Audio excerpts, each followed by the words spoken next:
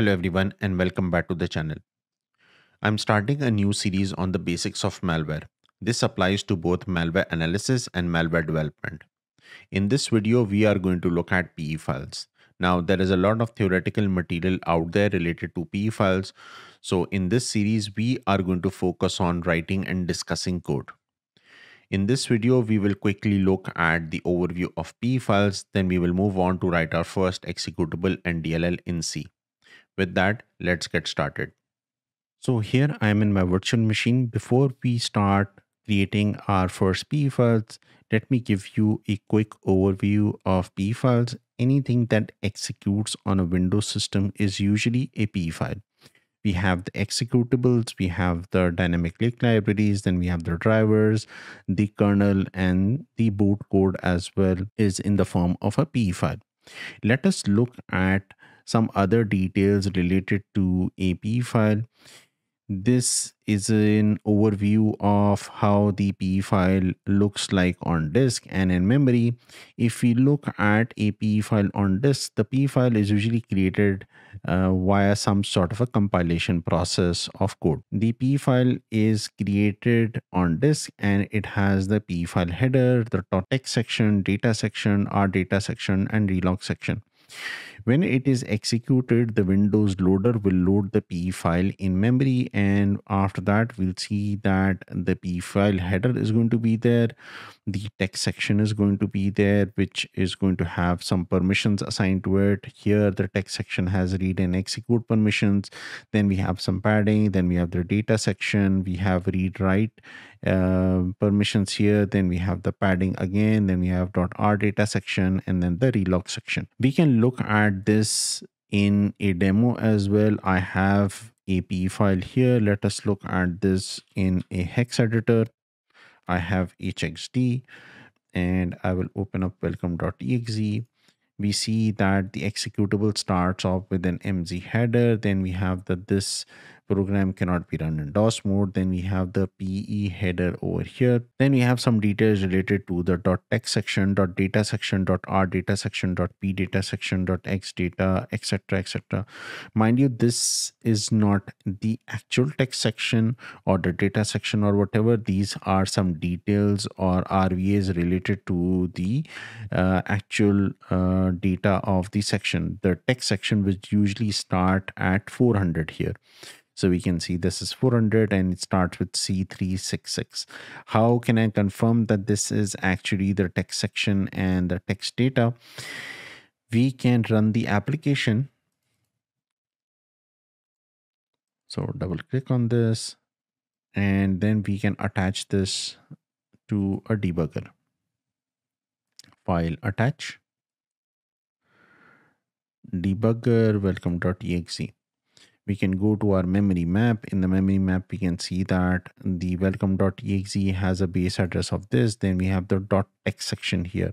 I will double click on this and right click on this and say follow in a dump. We can see C366662E and it starts off at this area. And we can also see this here, C366662E. So as I said, this is actually the start of the text section data. Okay, if we go down, we will also see the string that was printed on the screen, which is going to be welcome to the malware development course. I think it's quite down. Let's look for it quickly. I think it went up. This one, welcome to malware development course. Okay. So let's close this and let's close this. That was a quick overview of PE files. This is a huge topic in itself, and we will look at the details as and when we are required to understand them. Let us now start off by creating our first executable. I will be using Visual Studio 2022. This is the preview version, community preview version. You can use any other version that you have available with you. The code should work in any version that you have. So empty project here. Next, I will create my code in the dev YT folder on the desktop and I will say sample exe.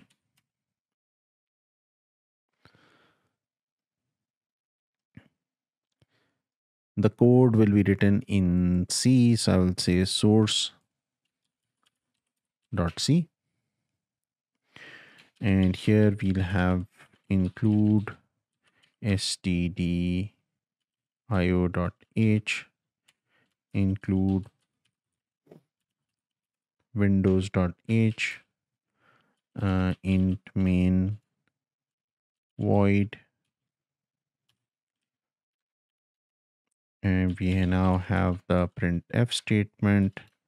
This is a sample exe dot backslash n. This is backslash n is going to add a new line. When the application will start, as soon as it will print this line, it is going to exit. So we have to make sure that the application waits for us to enter a character that will be enabled by the getchar API. Let's play this. Build succeeded. And we can see that the string is printed. It is now waiting on the next line for us to input a character. Press enter and it will exit. Now, this is a sample executable. There are multiple ways in which the executable can be built, debug and release. I'm going to build a release version of the application as well. And we can go to our sample executable folder, x64 release, and we have our sample executable here. Now we can look at the P file in another way as well. We can use this application, which is P Studio, and this is going to help us with some further details of the P file. We can see that this P file has a hash here. Then we can see some other details related to this P file. We have the sections. We talked about the .text section, our data, and relog, but there are other sections as well that can be added to a P file. In this case, we see that there is a resource section. Okay, there are strings as well present in a P file, and we can see them here. P Studio really extracts them properly, and you can see them here in a nice and organized way. This is the string that we added in our code. All right, so this was a quick overview of the sample executable. Now let us take this one step further. Usually when I create any executable specifically for offensive development, red teaming, or malware development, I will add some sort of a logging in that. So I have some files in the resources folder that I'm going to add to our project, and I'm going to show you how I use them. So paste it here, and then going to add those files as part of this project: existing item, log.c, and log.h. We have the log.h added in the header files and log.c in the source file. We can include the file into our main by adding log.h over here, and this is going to allow us to use the functions that are available in the log.h and c files. Let's now look at the log.h file. If you look at the log.h file, I have added some capabilities related to logging. And here are some comments related to the logging. If you set up logging enable is equal to 2, it is going to log in the debug view only. We're going to talk about that shortly. If we set up 1, which means that it's going to log in the console and the debug view. If we set up 0, which means it is disabled. Usually when I'm debugging an application, I will set up either 2 or 1. And when the application is going to be released, I will set it up as 0. Okay, because I don't want any of my live applications to have logging enabled. Now, how do I use this? Okay, I have to use the function which is dprintf over here. It is print enabled here. If you look at the log.h file, dprintf, And the way to use it is very simple. You can add here dprintf, and you can say, in fact, you can add a comma here and say info. Okay. There are multiple tags. We have info, we have warning, we have error. So I have set up info here. And if I press play here, you can see that there is nothing being printed here. This is because of the debug settings. If I go to log.h, it is set to 2, which is going to be debug view only. Let us add the logging to the console and the debug view, and let us play it now. And we can see that the logging is coming up in the console as well. So what about the debug view? We can go to the debug view application, which is installed as part of sysinternals, and let us play this application again. So this is printed here, and it is going to be printed here as well. In order to enable logging to the debug view, you have to run this debug view.reg file, which I will provide in the GitHub repo linked in the description of the video. All right. Now, as I said, this debugging is extremely important for me. Now, if I want to totally disable the debugging, or I don't want any debugging on the console, I don't really want to show the console at all, right? Because this is an application which should be hidden. So here, in this case, I will say that if logging enabled not equal to 1, which means that there is no logging going to happen on the console itself, I want to say free console. What free console means is that any action on the console is going to be disabled. So get char is an action on the control, printing is an action on the control, the showing of the console itself is on the console. So all of this is going to be disabled.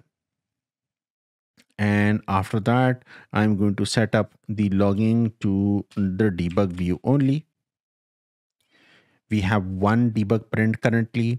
Let us now play our application.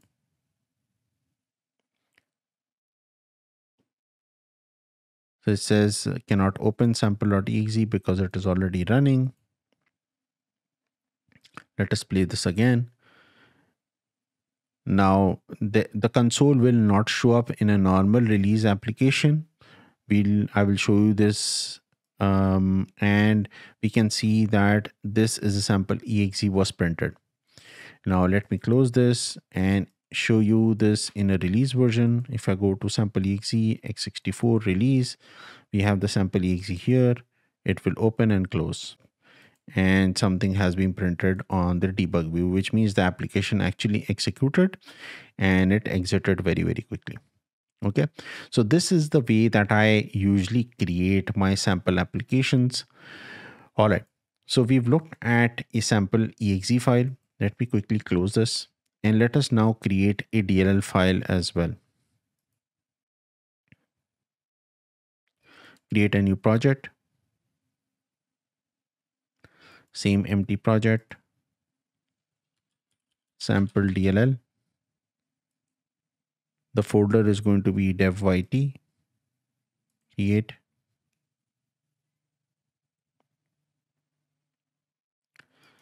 Okay, add new item. Again, it's going to be source.c.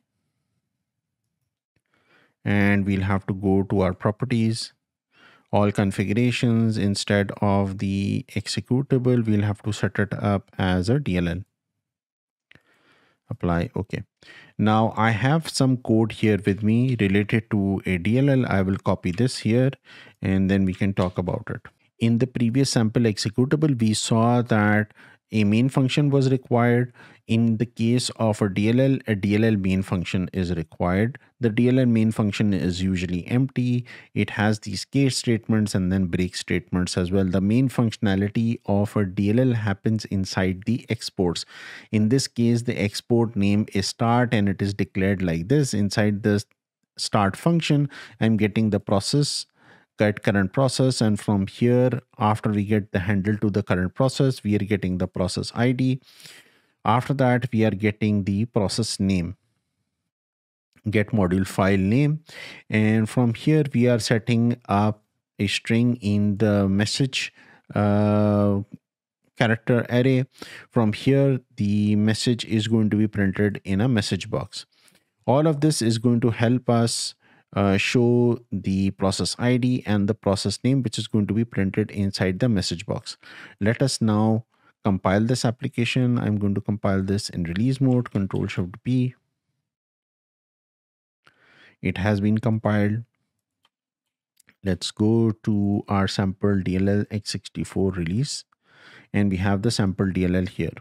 Okay, open up the terminal. Now, the specific situation in a DLL is that it does not execute by itself. In order to execute a DLL, we have to put it inside a container. So the container here is going to be run DLL32. I'm going to put the name of the DLL here, and I'm also going to put the name of the export. Now here we see that the name of the export is starting with a small s, and actually the name is capital S. Let's see what happens. We see that it was not able to find this export. This is one of the only cases where I've seen Windows is particular about case sensitivity. So we have to make sure that the case is correct. So when I add capital S here, it will execute and we will see our message box. All right. So that was a very quick introduction to P files. We looked at a quick overview. We looked at creation of a sample executable. We saw how we can add logging over there. And now we saw how we can create a sample DLL as well. Okay. In the upcoming videos, we are going to look at enumerating processes, DLL injection, local shellcode execution, remote shellcode execution. This is going to be the foundation for us to start looking at advanced scenarios like API hooking, indirect syscalls, module stomping, etc., etc. All right. So that brings us to the end of this video. Thank you very much for your time.